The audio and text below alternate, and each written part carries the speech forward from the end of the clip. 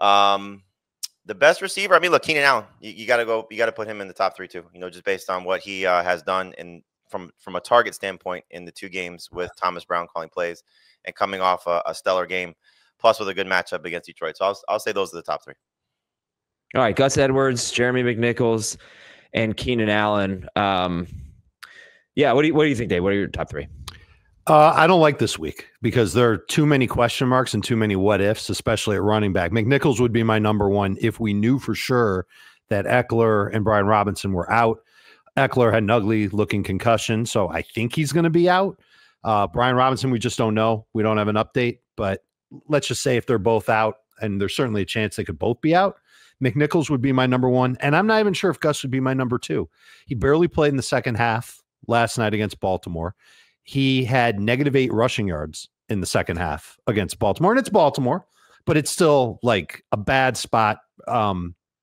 Played 7 snaps. It was just brutal. Yeah, but he had all the carries, right? So like he didn't play. They barely ran the ball. They were trailing by 2 touchdowns. Yeah. So I think they threw the ball 81% of the time in the second half. So if in some crazy world they fall behind against Atlanta, which might happen. They just played on Monday night. Their defense got beat up by Baltimore. Who knows how they're going to play flying across the country to sort of the East Coast in Atlanta, that they could struggle. And then Justin Herbert's got to throw, and they might throw anyway. And Gus Edwards really hasn't been great this season.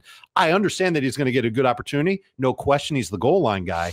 But if Amir Abdullah is in the exact same spot that he's in last week, where he played almost 90% of the snaps, I would rather pick up Abdullah before Gus Edwards, especially if it's a full PPR league. So I'm going to rank it that way. McNichols 1, Amir Abdullah 2, Gus Edwards 3, honorable mention Keenan Allen because he absolutely should be picked up as number 4. Yeah, Abdullah is also interesting because he's 67% rostered, so he's kind of right on the borderline of what we consider for the waiver wire column in the waiver wire episode. But if Abdullah is still available, he had 8 carries for 28 yards. He had 5 catches for 37 yards and a touchdown against Denver. And of course, he gets a team that's the best against running backs in Kansas City this week on the road on Black Friday. And not only is Kansas City great on per carry, 3.16 yards per carry to running backs, 4th fewest receiving yards per game allowed to running backs. That's something Denver struggles with, and he took advantage of it. Kansas City is great against pass-catching running backs, but Abdullah played almost every single snap for the Raiders. Did I say something? I'm just happy you're here. Oh, this yeah, is it's rare, fun, right? Yeah, this is rare for you to be back in Florida. So back in the day when we did our podcast, there was never any remotes. There was never any live stream. Didn't exist. Anything like that. We were all together in the same room all the time. It was fun. There were hijinks, and like it's rare for it to happen these days because you live in New York. So I'm just happy that you're here. I wish Jamey was here too. And I don't want any excuses from you today. You're coming to lunch. We'll see. I know Dave's a little behind with work today. I made some bad decisions this morning. He's coming to lunch. We're going to lunch. I have to buy Jamey lunch. We're going to lunch. And Heath. Are you buying me lunch? Heath? Not Dave. Yes, Dave. Why Heath? If you're buying me lunch, I'm coming.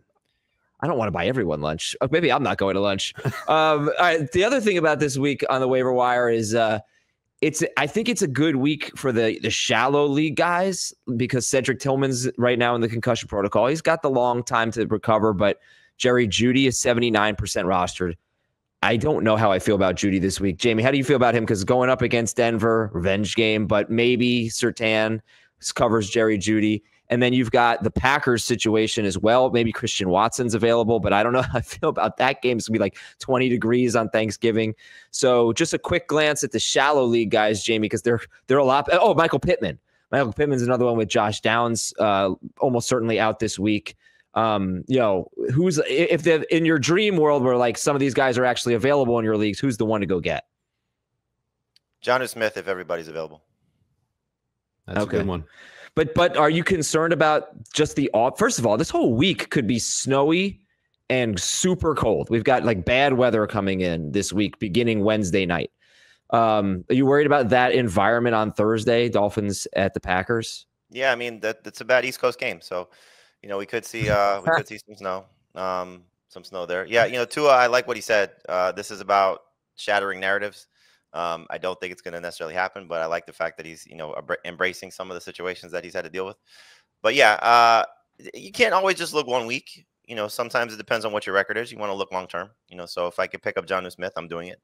If I could pick up Jerry Jeudy, I'm doing it. It's not the greatest setup for either of those two guys. If we're just talking about the ones that are most available or least available, but potentially available. You mentioned Abdullah. Clearly that's a good opportunity to try and get someone who's going to be involved in the passing game, so better in PPR than non. I think Gus Edwards is much better than McNichols personally, just because you have two guys that aren't going to catch the ball at all, and one's getting Atlanta and one is getting Tennessee. So, I mean, if those are the choices at running back that are available, to me, Edwards is a number 2 running back this week, and McNichols is barely flex. Wow. Okay. Yeah, I mean, if both Robinson and Eckler are out, Jamey, don't you think McNichols is going to see a huge amount of volume?